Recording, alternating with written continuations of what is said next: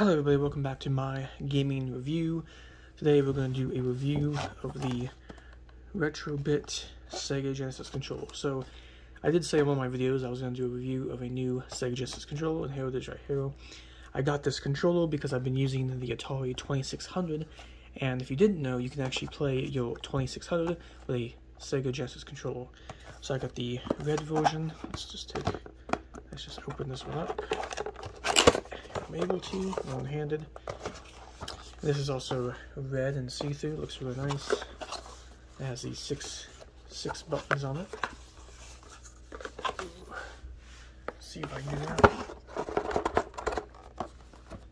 Yeah, it's hard doing this with one hand, but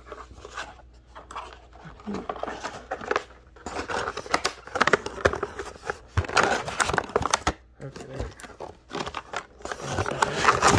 And there it is.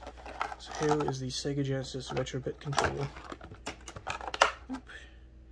Got a little card that came with it. It was a thank you for your purchase by Retrobit. We know you enjoy your Retrobit product as much as we enjoy gaming. Cool. And there's share a bit of your retro side. Pretty awesome. It shows you some Retrobit consoles right there, like the Retrocade and all that. Pretty cool stuff, because this is a company that kind of makes clone systems. And here,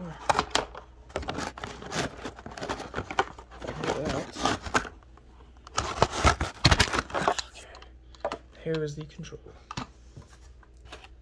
Here's the box that came in. Ooh, that looks nice. Look at that nice Sega Genesis controller. That looks really cool too. So you got your 6 buttons, your start button right here, it says Sega Genesis on it. You got your amazing D-pad, which is going to be really good for my Atari games.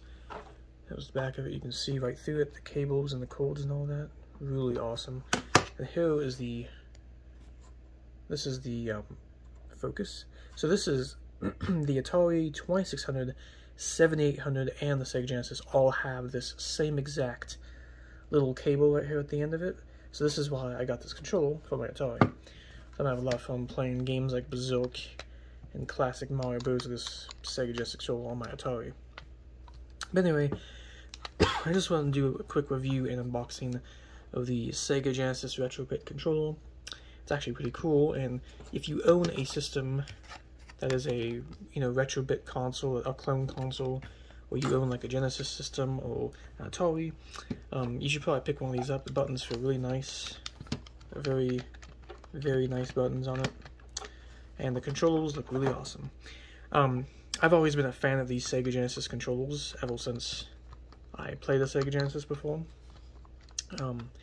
But the first time I played the Sega Genesis, I really loved the controller, and I think that Sega makes one of the best controllers ever. I think that the PlayStation 4 and the Sega Genesis have the best controllers I've ever used, honestly.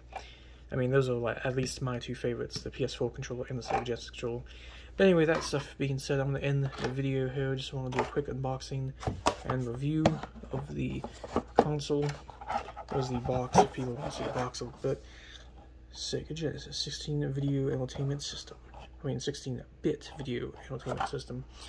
Anyway, everyone, peace out. Hope you enjoyed the video of my Sega Genesis controller unboxing, and peace.